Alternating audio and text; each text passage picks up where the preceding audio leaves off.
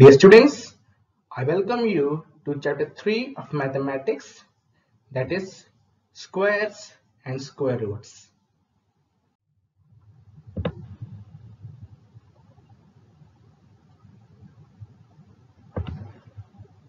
Hi Jeremiah, how are you? You're fine. I'm also fine. So, first, let's see what are squares. To understand it, let's do one thing. Let's take first 10 natural numbers. They are 1, 2, 3, 4, 5, 6, 7, 8, 9 and 10. Now let's multiply 1 by 1. We get 1. Multiply 2 by 2. We get 4. Multiply 3 by 3. We get 9. Multiply 4 by 4. We get 16. Multiply 5 by 5. We get 25 and so on. Here, these products, that is 1, 4, 9, 16, 25, 36 and so on, are called squares. We can define the square of a number as the product of the number with the number itself. I repeat, the product of the number with the number itself. So here we can say the square of 1, that is 1 square, is equal to 1. The square of 2, that is 2 square, is equal to 4. The square of 3, that is 3 square, is equal to 9 and so on. Jeremiah, I would like to ask you one thing. If you are asked to find the square of a number, then what will you do? Exactly. We will multiply the number with the number itself. So now let's take a question. Find the square of 25 and 30. Hi Rebecca, can you give me the answer? Good, right. Here, to find the square of a number, we will multiply the number with the number itself. So, when we multiply 25 by 25, that is 25 square, we get 625. Similarly, when we multiply 30 by 30, that is 30 square, we get 900.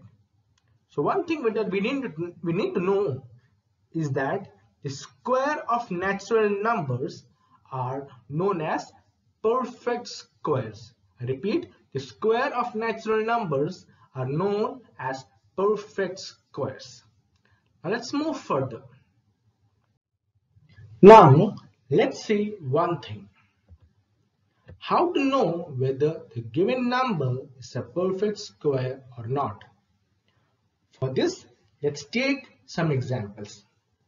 Let's consider a number 196. To check whether 196 is a perfect square or not, we will have to do the prime factorization. I hope you know what is prime factorization. So what it is? Here we take only prime numbers as factors, which are 2, 3, 5, 7, 11, 13 and so on. We take only these numbers as factors. So let's start the factorization. Here, as we know, 196 is an even number. So we can divide 196 by 2, which is the smallest prime number. So when we divide 196 by 2, we get 98. So again, it's even number, we can divide it by 2. So when we divide it by 2, we get 49. Now this number is not divisible by 2. Let's take the another next prime number, which is 3. It is not divisible by 3. Then let's take another prime number, which is 5. It's again not divisible by 5. Let's take another or the next prime number, which is 7. Yes, it it is divisible by 7. It is 7, 7 is a 49, and finally 7 1 is a 7. So the factors of 196 are 2 into 2 into 7 into 7. A perfect square number is always expressible as the product of pairs of equal factors. In this case, we have 2 2's and 2 7's. Both these factors are present in pairs. So as they are present in pairs, so this given number, that is 196, is a perfect square. Simple. Let's take another example. Now let's consider a number 9075. Let's do the prime factorization of this number. So 9075 is divided by 3. We get 3025. This is now divisible by 5. When we divide it by 5, we get 605. 605 is divisible by 5. So we get 121. Now it's not divisible by 5. Let's do it by 7. No, it's not divisible by 7. Then let's do it by 11. Yes, it is divisible by 11. So 11 is a 121. And finally 1. 11 is 11. So the prime, or we can say the factorization, the factors of 9075 are 3 into 5 into 5 into 11 into 11. Here we have 2 5's, 2 11's and 1 3. The 5 is in pair, the 11's or 11 is in pair. Here 3 is a single factor and is unpaired. So this given number, that is 9075, is not a perfect square. I hope you all understood it. Let's take another example. Let's consider a number 441. Let's do it prime factorization, and when we do its prime factorization, we get its factors, and its factors are 3 into 3 into 7 into 7. So we have 2 3's and 2 7. That is, the 3's are in pair and the 7 is in pair. So as they are in pairs, the factors are in pairs, so this given number is a perfect square. Yes, good. Let's move further. Let's do exercise 3A. Question number 1. Using the prime factorization method, find which of the following numbers are perfect square. Let's take first number 11,025. We have then its prime factorization. So its factors are, or the factors of 11,025 are 3 into 3, 5 into 5 and 7 into 7. So these factors are occurring in pairs. So 11,025 is a perfect square. Simple. Let's take another number, 1,176.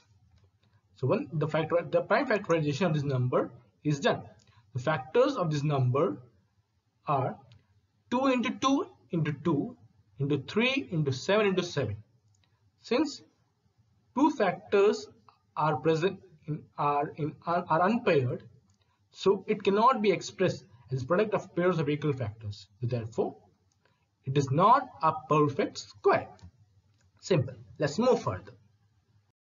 Now let's do question number 2.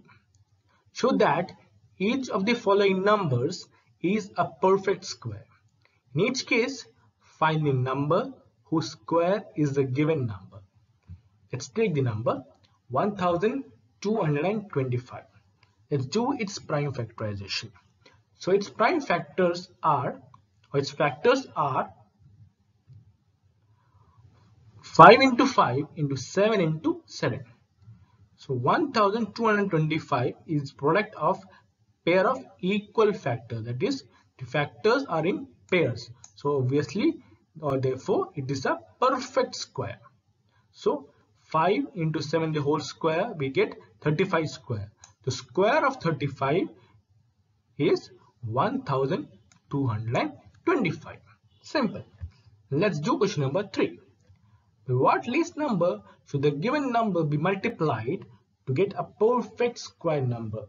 In each case, find the number whose square is the new number. Let's take the number 3675. Let's resolve it into its prime factors. We get its factors are 3 into 5 into 7 into 7. So here one factor is present singly. So this number is not a perfect square number. In order to make it into a perfect square number, we need to multiply the given number should be multiplied by 3. So the least number which should be multiplied to get a perfect square is 3. So the new number will be 3 into 3 into 5 into 5 into 7 into 7. It will be 105 the whole square. Hence, the number whose square is the new number is 105. Simple. Now let's do question number 4. By what least number should the given number be divided to get a perfect square number? In each case, find the number whose square is the new number. Let's take a number 1575. Resolving 1575 into its prime factors, or we can say doing prime factorization of 1575, we get its factors. Its factors are 3 into 3 into 5 into 5 into 7. Thus, since the one number is present unpaired or single, it is not a perfect square. Thus, to get a perfect square number, the given number should be divided by 7. So, when we divide it by 7, it becomes a perfect square. The new number will be 3 square into 5 square. We can say 3 into 5 the whole square, which means 15 square. Simple. Good.